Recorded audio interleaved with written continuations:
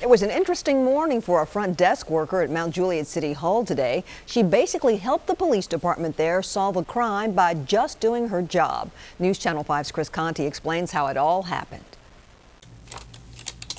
People coming in all the time wanting to pay a traffic ticket or... Tina Guinan's job is to listen to whoever comes in the front doors of the Mount Juliet City Hall.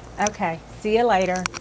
But this morning around 10 a.m., her little glass window turned into a confessional booth. And he looked like he was about 16 or 17 years old. 21 years in city government could not prepare Tina for what she was about to hear. He comes up to my window and he looks at me and he says, "I stole a car."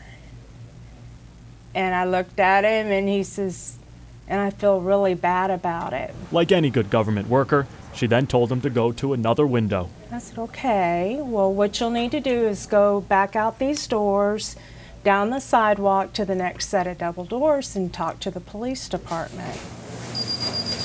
I had to believe him. He said he stole a vehicle. I don't think somebody would walk in the police department and make up a story. Solving a crime, this is the car he drove in on, has never been this easy for Sergeant Tyler Chandler. It saved a lot of resources. It saved time for a lot of the victims. They will get their stuff back. As for where this beat-up old 250 came from, hey, this is Chris calling from Channel 5 again. Turns out Austin Sparks took it from a construction company in Columbia. It does.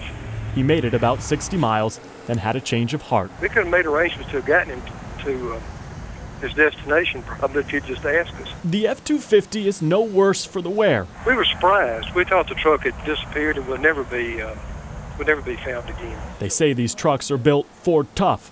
They're apparently built with a conscience, too. You've got to show some appreciation for that. Believe it or not, this isn't the first time that truck's been stolen. The owner, Dick Thompson, told us someone actually took it back in 2004, and a month later, police managed to find it. He plans on picking it back up a second time sometime tonight. Vicki? All right, thanks, Chris. As for Austin Sparks, the man who admitted to stealing the truck, he's still sitting in the Wilson County Jail tonight.